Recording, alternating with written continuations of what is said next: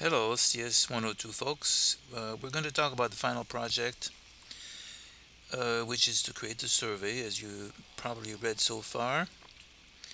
And this video is going to go all the way down to D. We're going to go through D. And I recommend that you complete this within the first week.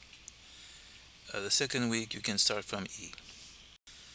This survey program is similar to Retrieve Form OOP2, but this one is self-referential, which means instead of using an HTML form to call it, this program will call itself. It can either be called from a link, at which case it will create a form, or it can be called from the form itself when somebody submits and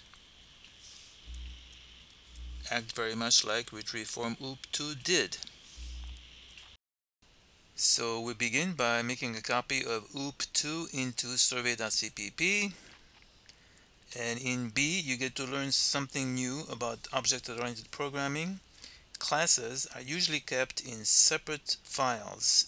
They're called header files and they have a .h extension.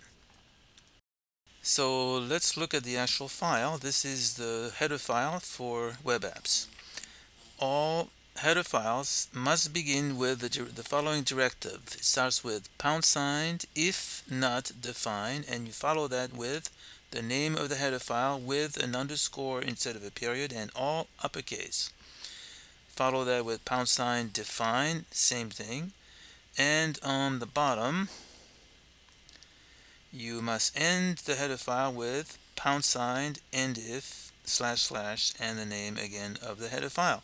This sets up a header file, and inside of that you can place whatever code you need. Now in our case, we're going to put all the includes that we're used in our class functions, and you're going to follow that with declaring the struct fields, and then you declare the web apps just like you did in OOP2. You have all the little functions you made, followed by how many, create array, parse, and param, and at the bottom we have the private variables. This is the complete header file. At this point, all you need is to include that header file in the header of the survey.cpp file. As long as, well, let's look at the example right here. We got include, quote, and the name of the header file. As long as that .h file is in the same directory as the survey.cpp file when it compiles, all the code for our class will be included in our program.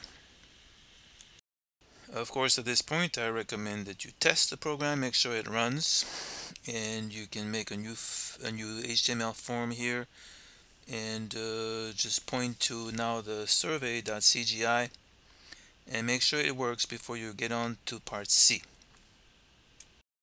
On to C. This is where the fun begins. I give you some code, and this code is going to replace everything in main from OOP2. I recommend here to leave that code at the bottom because we're going to be using some of it in various parts of this program. Let's look at a better version of this. Okay, so on the top of this, of course, are the includes which the HP is part of. It doesn't show here, but you see that we are going to call and we're going to make an object right now from web apps. Here we have a build form prototype, and this will be your code, of course, but here is an example of how to use radio buttons. So I trust you will look at this code and most likely make use of it in the survey. But what's really important here is the structure of the program. This is the entire structure of a self-referential program. You have an if and you have an else.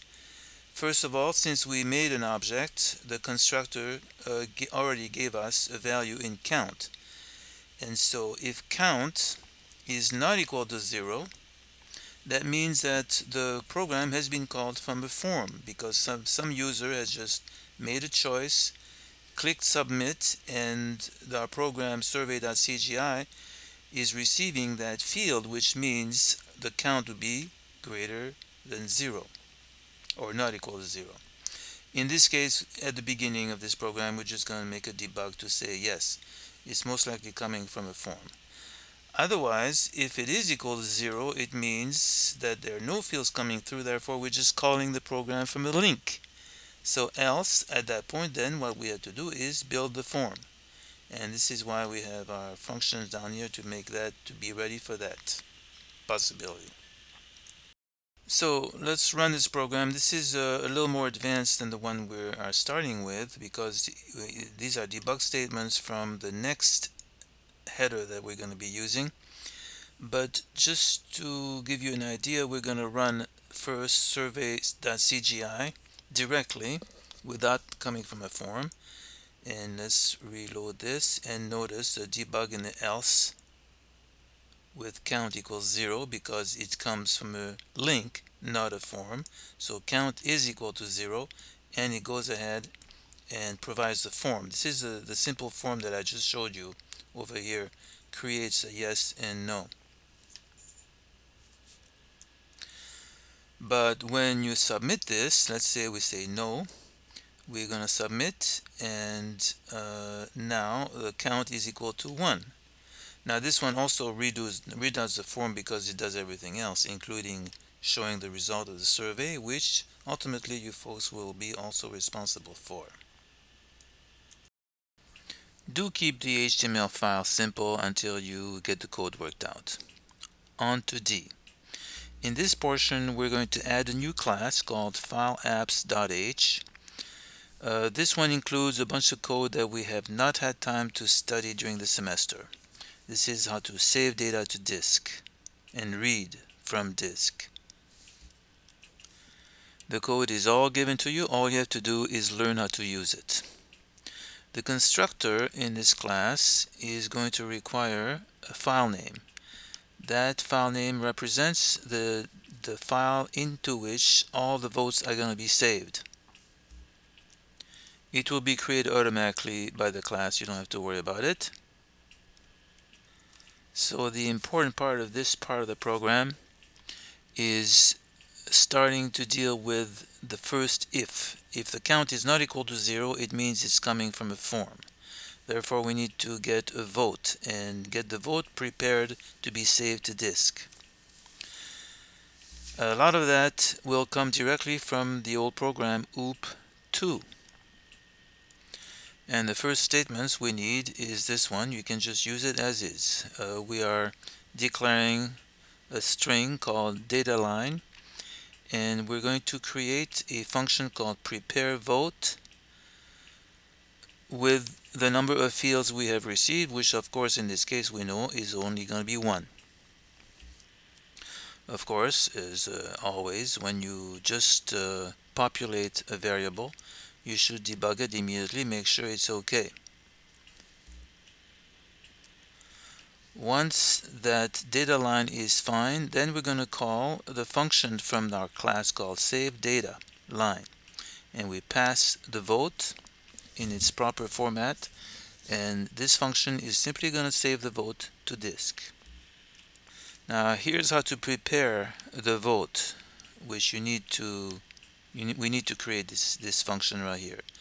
It's all laid out over here. Prepare vote is going to output a string. It's going to be the vote, obviously. And this is very much like oop2. The first thing we have to do is we have to create a dynamic array name value pairs, and it's only going to hold one vote. It's a one element array, but we don't care because this is the way our parse and our param work. So how do you create a dynamic array of count whatever it is? We put the statement right here, and this is the time when you can use the old command from oop, and here it is. Fields, pointer, name value pairs, whoa, create array, whoa, get count. So you just copy that and paste it right in here. Then we are ready to parse. Since we have an array ready, And again, you can use your old parse command and paste it right there, and now we are ready to use param, because now um, we're going to get the value for vote. We're going to put that data in this variable, and now of course we're going to debug it, make sure that we have it, and now we are ready to return that vote. And this is a concatenation vote. Concatenate to vote a bar, or a pipe it's called, followed by a return character, because it needs to go in our text file in that format, and I need to show you the text file itself. This is how it's going to look like ultimately. Here's the vote of no, and we're concatenating a pipe and a return characters, and this is why every vote is going to be a separate line, and it's going to be very easy to read this file and rebuild an array with all these votes and come up with a tally at the end. So that's really it on prepare vote, and that will conclude D. One last thing, once the data line is sent to object method save data line, it will the code is already going to send you a debug statement to confirm the success of putting that data in survey.txt. Now all you have to do is open that file manually and make sure that it's true. Then you have completed D. Thank you very much. Make sure that you complete that within the first week. Very good. Good luck, and thank you very much.